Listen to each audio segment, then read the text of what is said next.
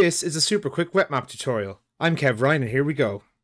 So here's a fairly simple splash simulation where we just have some flip fluid splashing onto a pig's head. And what we want to do now is create a Wetmap.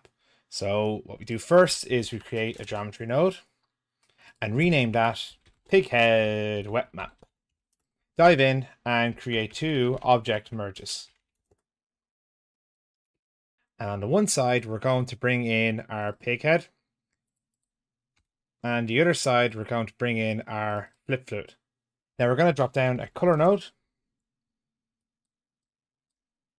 Connect that to the pig head and make it black.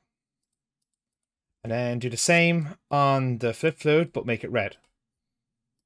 And then we want to do an attribute transfer and connect these up like so. And then what we want to do is set this to CD, which is our color, and drop the distance threshold to something very low, like, I don't know, 0.05. You can play with this yourself. You can see now that it's actually transferring the color of the fluid onto the surface. The only problem now is that the color isn't sticking around.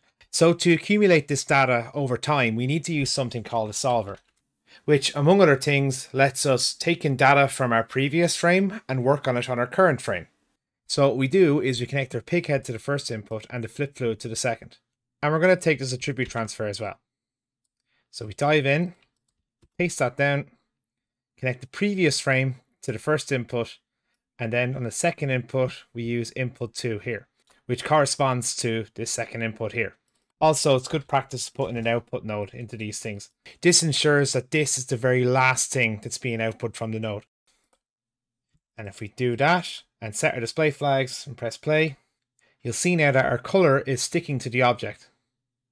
So that's a very simple wet map. But what we can do is we can actually fade this away over time using a point wrangle. So connect the point wrangle here. Just simply write at cd.x multiply equals, I don't know, 0.95. And now if we play it back, you'll see the color begins to fade, almost like it's drying out. And that's the very basic form of a wet map. Now, if you wanted to add further complexity, we could throw in another color here, maybe 0.25.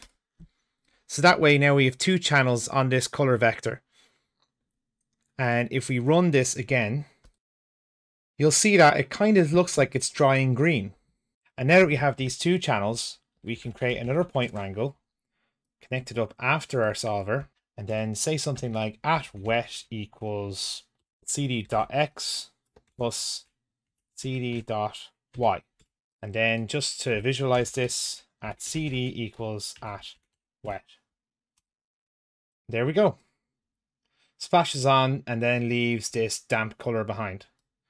And what's cool is that because this cd.y is a separate channel and isn't fading away, we could put some brackets around this and then multiply this by our own channel input, which is chf, brackets and quotes, and call this dampness. And then we just click this over here, which creates spare parameters called dampness, and we can turn this up and turn this down as we like.